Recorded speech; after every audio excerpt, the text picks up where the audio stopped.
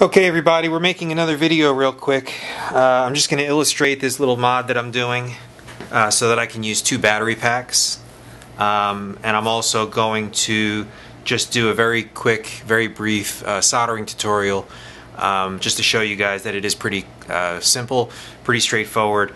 If you then are going to go out and buy your own soldering iron, I would just recommend you surf YouTube a little bit, look at some of the instructional videos for soldering to get yourselves even more familiar. So what I'm trying to do right now is attach two battery leads to the frame plate. And I've said in the other videos, if you look at this thing in bright light, you can see the outline of where the copper is sitting on top of the underlying frame plate. So what I've done, I did the positive side just to test my idea before I made a video, obviously. But what I'm doing is I'm putting two battery leads, and then they're going to spread out. So there's one battery over here and one over here. And I've just attached a long piece of wire, both ends in the same spot. I'll cut it to length at some point during the build. But here's what I did. I started out, I masked off a little area, and I'm using a razor blade that's been a little bit modified so that I can lay it flat. I can lay that little bit of edge flat and just scrape away at the paint, the covering of the material. So you'll see pretty quickly as the paint wears away that there's copper underneath, and that copper is the surface that we're going to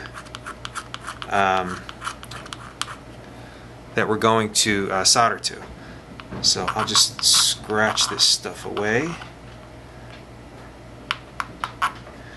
And with each little pass, some of the paint goes away.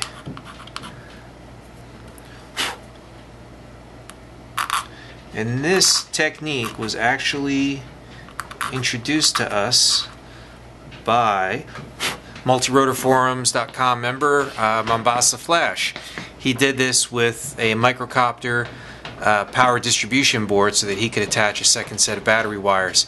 He scraped the paint away, soldered to the bare copper, and I've been doing it to my power distribution boards ever since. I like having two batteries for the extra flight time, as well as a little bit of redundancy in case one battery cooks a cell, or if a cell just drops out, as I've seen a couple of times. Not everybody has to do this. If you're just getting started with this stuff, you've never done these kinds of projects, I wouldn't really recommend it, but some people might want to, and some people might look at my build later on and say, well, why does he have two battery packs? How do you attach them? Here's how. I'm going to stop the video here for a second. I'm going to finish scraping this away, and I'll be right back.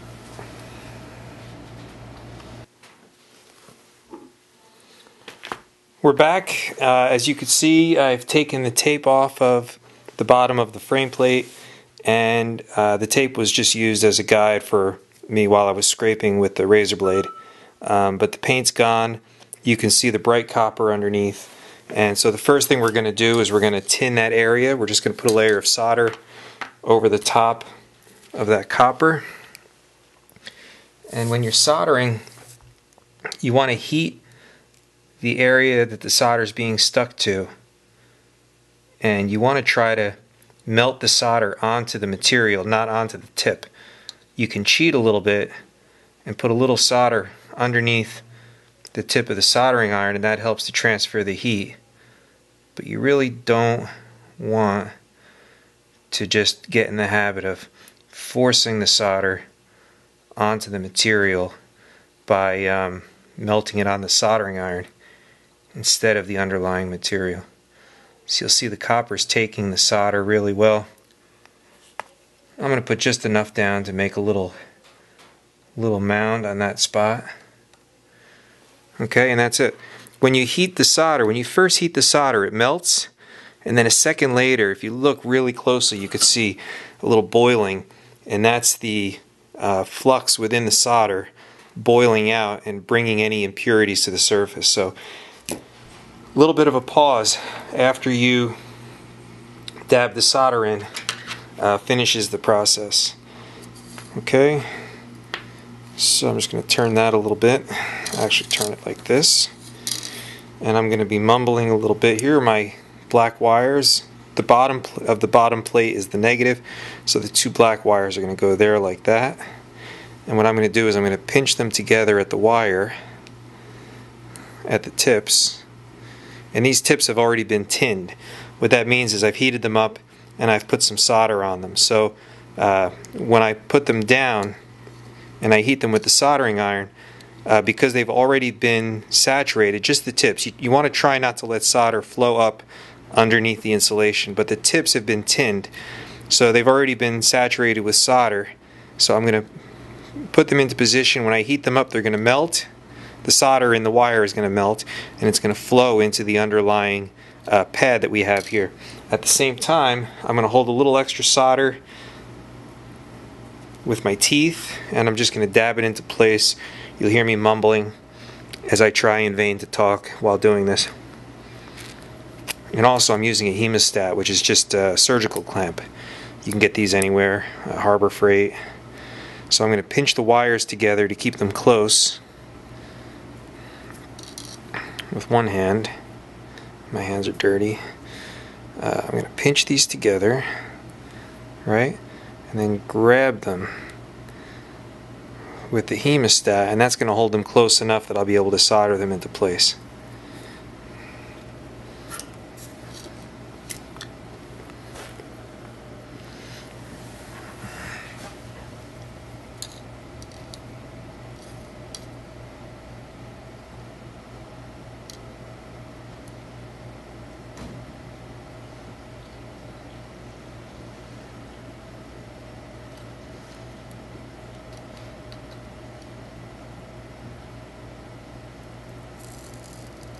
So there they are. You can see the tips melting. Now if I do nothing else, as the heat continues to flow into this, the solder on the solder on the frame plate,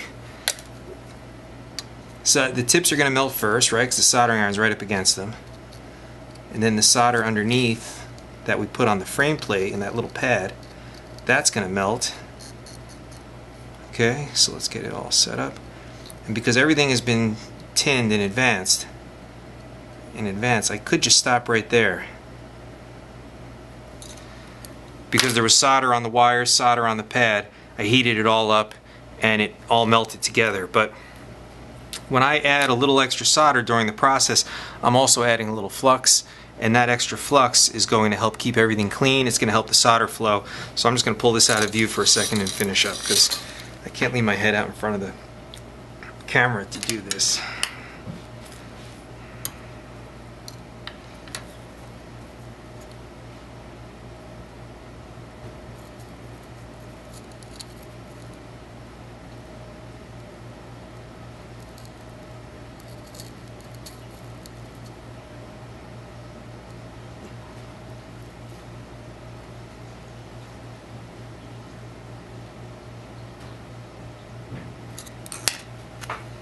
Okay, and when I do this, I don't want a huge glob of solder over the entire thing. What I shoot for is just a little bit of a fillet from the wire down into the pad. Okay, and I'd like to know that the wire is saturated, that the top of the wire bundle that's all twisted together that I'm soldering, I like to know that it's not only partially tinned, that it's not, that there isn't, let's see, you know, I like to know that the wire is wet with solder all the way through. Okay, and that means the wire is solid there. So you can see it's kind of flexible all the way down to the joint. Two wires will come off in one direction, two in the other direction, and that is my, those are my battery connections. Now, these spots have already been tinned because the person that I bought this from assembled it, and what I'm going to do real quick is just throw one ESC on. I've already cut the wires to the length that I want, and again I'm just going to start by tinning. I'm going to put a little solder on there. Do this one. Hold it for a second. Okay. Now, when I say tinning the wires, I'll show you what I mean. I just cleaned the tip of the soldering iron. You should be doing that throughout the process. So you're just going to heat up the bare wire. Put a little bit of solder there. and then just let it flow into the wire. So that's one. Here's the other one. And you see I'm not using jigs for every single step. I'm not wasting a lot of time clamping things and holding things. Sometimes what I'll do if I need to do this and it's moving around, I might put a battery on top of it. I like to use pliers with an elastic band, so I can use any pair of pliers like a clamp to hold a, dare I say, a Dean's plug or or something else. Alright, I use my hemostats. You know, the silicone wire is very temperature, it's very tolerant of temperature, so you can hold the insulation gently with a hemostat or a clamp and it doesn't smash the insulation. If you find that you have something that has plastic insulation on it, it will crush the insulation. How people soldered and assembled stuff that was all made with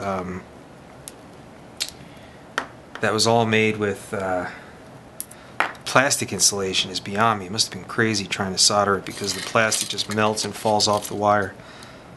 But anyway, just going to tin this a little more.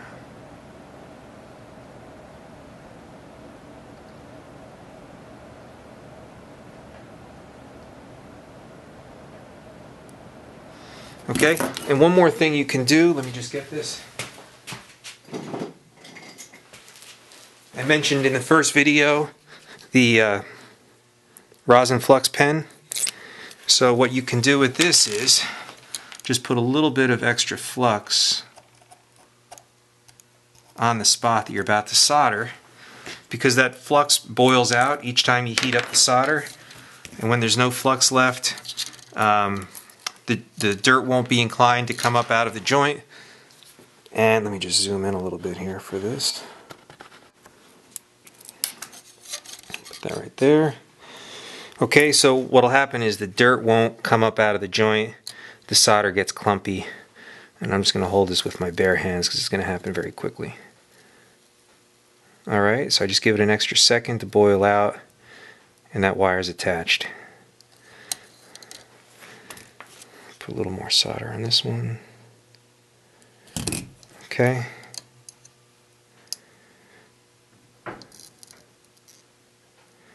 Push it down. The wire melts first, the solder on the pad melts second. You hold it in place. Usually when I blow on it to cool off, it's because my finger's burning. And you'll see I brought the wires in like a V shape because, as I said in the last video, I'm going to twist this once, maybe twice, and it's going to come together more nicely if the wires are brought in to the middle already the way they're coming off the pads. Alright, so that's a quick soldering tutorial.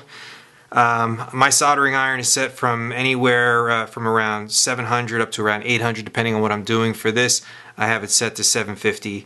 When you're soldering in closer to electronics, you want to keep it lower, and you want to be real careful about not overheating where you put the soldering iron, because you can mess up all your electronics. So that's it. That's video number 4. The next time I check in, I will probably have all my motors connected, my ESCs connected, and we're going to start talking about setting up the flight control. So we're going to take a big jump in the next video. Go ahead and have a whack at this stuff if you've got all of your equipment, if you've got your parts and kit and stuff at home. Get to work. Alright, and if you have questions, ask in the thread as always. Thanks for watching.